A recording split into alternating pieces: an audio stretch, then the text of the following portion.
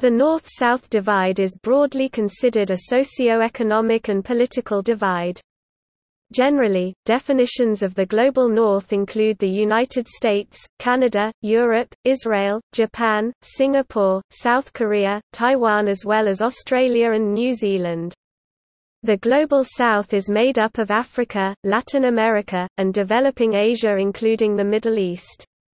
The North is home to all the members of the G8 and to 4 of the 5 permanent members of the United Nations Security Council.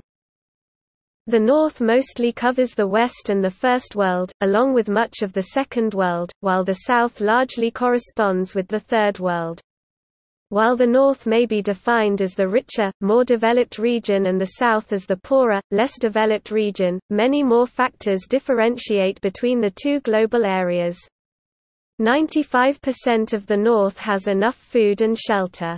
The Global South lacks appropriate technology, it has no political stability, the economies are disarticulated, and their foreign exchange earnings depend on primary product exports.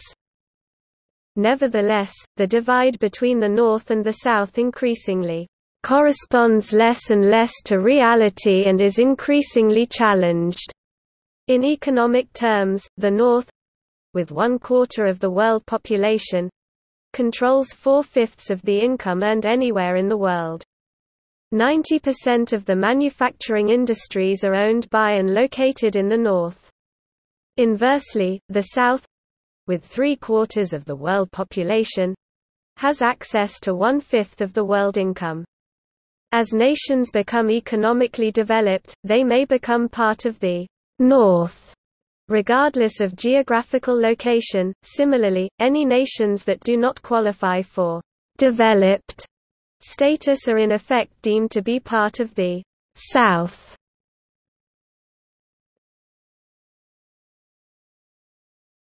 Topic: History. The idea of categorizing countries by their economic and developmental status began during the Cold War with the classifications of East and West. The Soviet Union and China represented the East, and the United States and their allies represented the West. The term Third World came into parlance in the second half of the 20th century. It originated in a 1952 article by Alfred Sauvy entitled Trois mondes, une planète. Early definitions of the Third World emphasized its exclusion from the East-West conflict of the Cold War as well as the ex-colonial status and poverty of the nations it comprised. Efforts to mobilize the Third World as an autonomous political entity were undertaken. The 1955 Bandung Conference was an early meeting of Third World states in which an alternative to alignment with either the Eastern or Western blocs was promoted. Following this, the first non-aligned summit was organized in 1961. Contemporaneously, a mode of economic criticism which separated the world economy into core and periphery was developed and given expression in a project for political reform which moved the terms North and South into the international political lexicon. In 1973, the pursuit of a new international economic order which was to be negotiated between the North and South was initiated at the non-aligned summit held in Algiers. Also in 1973, the oil embargo initiated by Arab OPEC countries as a result of the Yom Kippur War caused an increase in world oil prices, with prices continuing to rise throughout the decade. This contributed to a worldwide recession which resulted in industrialized nations increasing economically protectionist policies and contributing less aid to the less developed countries of the South. The slack was taken up by Western banks, which provided substantial loans to Third World countries. However, many of these countries were not able to pay back their debt, which led the IMF to extend further loans to them on the condition that they undertake certain liberalizing reforms. This policy, which came to be known as structural adjustment, and was institutionalized by international financial institutions (IFIs) and Western governments, represented a break from the Keynesian approach to foreign aid which had been the norm from the end of the Second World War. After 1987, reports on the negative social impacts that structural adjustment policies had had on affected developing nations led IFIs to supplement structural adjustment policies with targeted anti-poverty projects. Following the end of the Cold War and the breakup of the Soviet Union, some Second World countries joined the First World, and others joined the Third World. A new and simpler classification was needed. Use of the terms «North» and «South» became more widespread.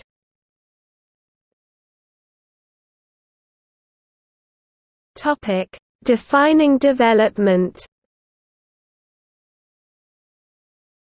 Being categorized as part of the «North» implies development as opposed to belonging to the «South», which implies a lack thereof. According to Enoluwafemi Mimiko, the South lacks the right technology, it is politically unstable, its economies are divided, and its foreign exchange earnings depend on primary product exports to the North, along with the fluctuation of prices. The low level of control it exercises over imports and exports condemns the South to conform to the imperialist system. The South's lack of development and the high level of development of the North deepen the inequality between them and leave the South a source of raw material for the developed countries. The North becomes synonymous with economic development and industrialization while the South represents the previously colonized countries which are in need of help in the form of international aid agendas. In order to understand how this divide occurs, a definition of development itself is needed. Northern countries are using most of the Earth resources and most of them are high-entropic fossil fuels. Reducing emission rates of toxic substances is central to debate on sustainable development, but this can negatively affect economic growth. The Dictionary of Human Geography defines development as processes of social change or a change to class and state projects to transform national economies. This definition entails an understanding of economic development which is imperative when trying to understand the North-South divide. Economic development is a measure of progress in a specific economy. It refers to advancements in technology, a transition from an economy based largely on agriculture to one based on industry, and an improvement in living standards. Other factors that are included in the conceptualization of what a developed country is include life expectancy and the levels of education, poverty, and employment in that country. Furthermore, in regionalism across the North-South divide, state strategies and globalization, Jean Grugel states that the three factors that direct the economic development of states within the Global South is elite behavior within and between nation-states, integration and cooperation within geographic areas, and the resulting position of states and regions within the global world market and related political economic hierarchy.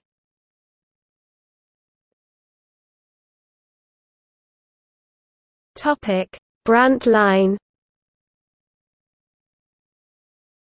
The Brandt Line is a visual depiction of the North-South divide, proposed by West German former Chancellor Willy Brandt in the 1980s. It encircles the world at a latitude of approximately 30 degrees north, passing between North and Central America, north of Africa and the Middle East, climbing north over China and Mongolia, but dipping south so as to include Australia and New Zealand in the rich north.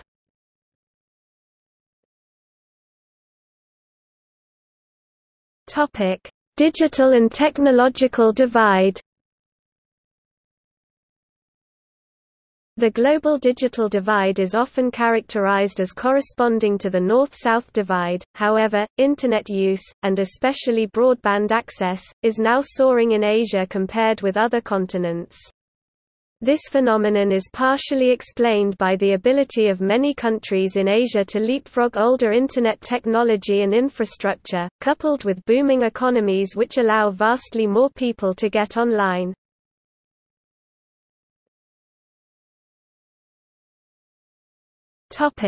Theories explaining the divide. The development disparity between the North and the South has sometimes been explained in historical terms. Dependency theory looks back on the patterns of colonial relations which persisted between the North and South and emphasizes how colonized territories tended to be impoverished by those relations. Theorists of this school maintain that the economies of ex-colonial states remain oriented towards serving external rather than internal demand, and that development regimes undertaken in this context have tended to reproduce in underdeveloped countries the pronounced class hierarchies found in industrialized countries while maintaining higher levels of poverty. Dependency theory is closely intertwined with Latin American structuralism, the only school of development economics emerging from the Global South to be affiliated with a national research institute and to receive support from national banks and finance ministries. The structuralists defined dependency as the inability of a nation's economy to complete the cycle of capital accumulation without reliance on an outside economy.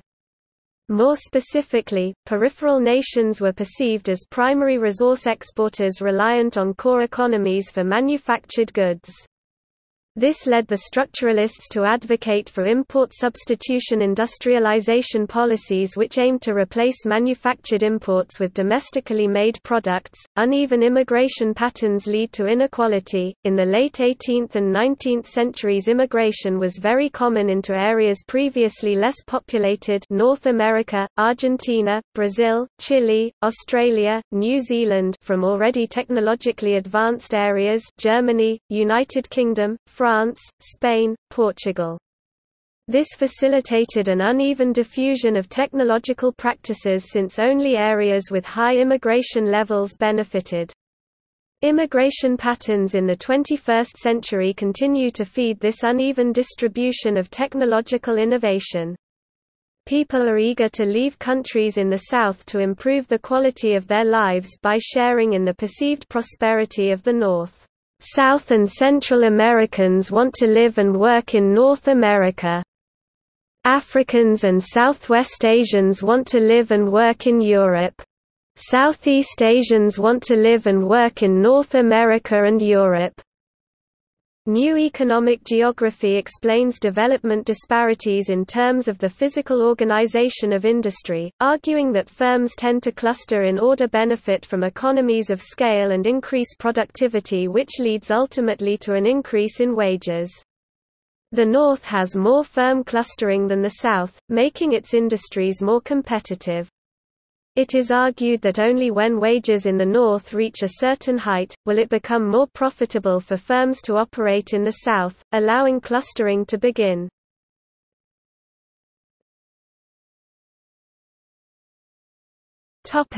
Challenges. The accuracy of the North-South divide has been challenged on a number of grounds. Firstly, differences in the political, economic and demographic makeup of countries tend to complicate the idea of a monolithic South. Globalization has also challenged the notion of two distinct economic spheres. Following the liberalization of post-Mao China initiated in 1978, growing regional cooperation between the national economies of Asia has led to the growing decentralization of the North as the main economic power. The economic status of the South has also been fractured. As of 2015, all but roughly the bottom 60 nations of the Global South were thought to be gaining on the North in terms of income, diversification, and participation in the world market. Globalization has largely displaced the North-South divide as the theoretical underpinning of the development efforts of international institutions such as the IMF, World Bank, WTO, and various United Nations-affiliated agencies, though these groups differ in their perceptions of the relationship between globalization and inequality. Yet some remain critical of the accuracy of globalization as a model of the world economy, emphasizing the enduring centrality of nation-states in world politics and the prominence of regional trade relations.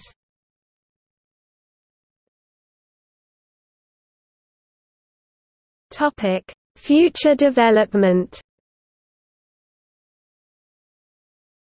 Some economists have argued that international free trade and unhindered capital flows across countries could lead to a contraction in the North-South divide.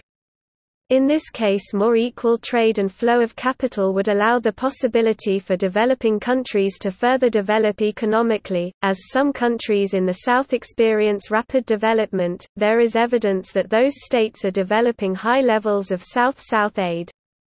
Brazil, in particular, has been noted for its high levels of aid, $1 billion annually, ahead of many traditional donors, and the ability to use its own experiences to provide high levels of expertise and knowledge transfer. This has been described as a global model in waiting. The United Nations has also established its role in diminishing the divide between North and South through the Millennium Development Goals, all of which were to be achieved by 2015. These goals seek to eradicate extreme poverty and hunger, achieve universal primary education, promote gender equality and empower women, reduce child mortality, improve maternal health, combat HIV, AIDS, malaria, and other diseases, ensure environmental sustainability, and develop a global partnership for development.